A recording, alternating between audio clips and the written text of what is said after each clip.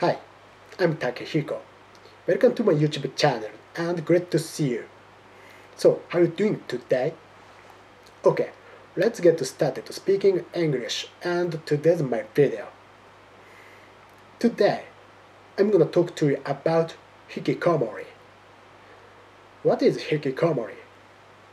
Well, Hikikomori is a Japanese word which means a person who don't go out of home at all or almost all day long and for a long time, especially over half year.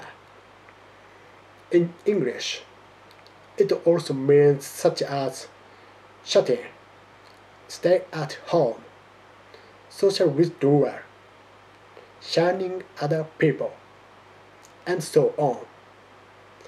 They don't work and don't do any social activities. What they do mainly are such as watching TV, playing video games, enjoying the internet, and so on.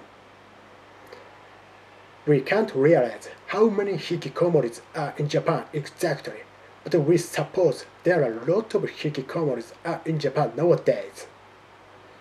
Okay, anyway, that's it. Thank you for watching today's my video. See you next time. Take care.